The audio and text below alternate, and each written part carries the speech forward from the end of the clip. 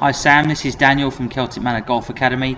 Just giving you a few little notes and tips on our lesson today. So what we've been working on lately is obviously trying to cure the shot that starts right of the target and is getting quite a high ball flight. So that's telling us that the club is attacking very much from the inside. So obviously we've done a lot of work on setup position so far from previous lessons you've had here. So setup's starting to look really good now, getting into a really strong and athletic position.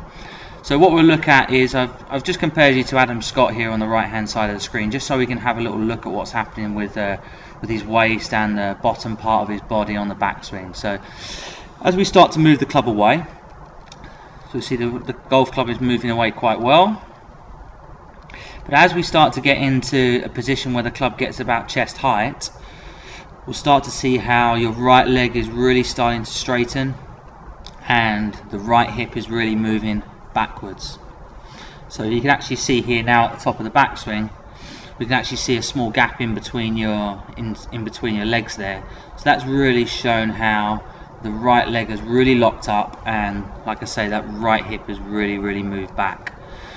So what we see then is the club actually gets quite a long way behind you, and as we're going to start the downswing from this position, we're really going to get that club stuck sort of in behind us, and we're just going to struggle to recover. So we can see here now, we can see the arm position here, so we can really see a lot of that right arm here and the left arm. There's a big gap in there, so that's telling us that the club is really attacking from the inside there. So that's going to start the ball to the right of the target, going to give us sometimes quite a high ball flight, and if we recover it with our hands, then we're going to see a little bit of a hook flight in there as well.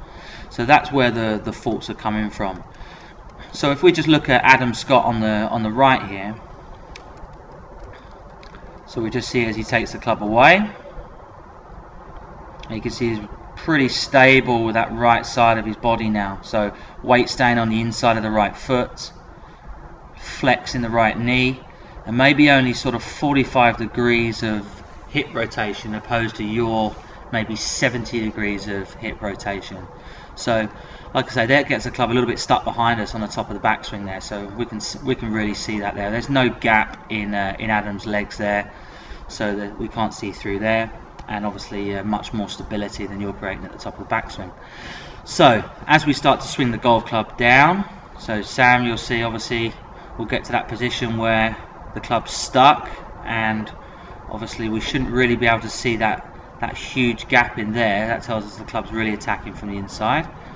So if we move Adam down now you'll see his arms will work on a plane that's working much more down our target line. So if we sort of stop you in the same place, now we can start to see how less of a gap here. The arms are starting now to swing down the line a lot better. So Adam's got a good line of swing down the target, and obviously you're a little bit stuck on the inside. So what we really need to try and do is just stabilize that right side on the backswing, keep the weight on the inside of the right foot, stable with the legs and the hips, and that in turn will help us then to follow a much better line on the through swing. Keep practicing, Sam, and hopefully we'll see you at the academy soon. Take care.